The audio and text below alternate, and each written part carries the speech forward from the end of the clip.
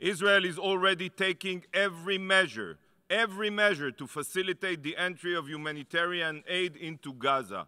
Thousands of aid trucks have entered with tens of thousands of tons of humanitarian aid.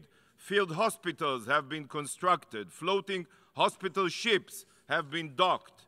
And the only reason more aid is not entering Gaza is because UN bodies refuse to solve the logistical difficulties preventing all aid trucks waiting in Rafah from entering. If this resolution's true intent was humanitarian aid, it would be focused on improving the UN's logistical capabilities, not on a ceasefire. A ceasefire will only benefit the terrorists that steal the humanitarian aid for themselves. It will not benefit the people of Gaza. Is this your solution?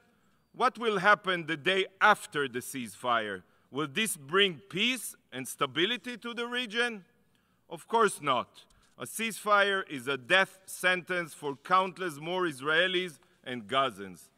By voting in favor of this resolution, you are supporting the survival of jihadist terror and the continued suffering of people of Gaza. The exploitation of the Palestinians has made the UN a moral stain on humanity.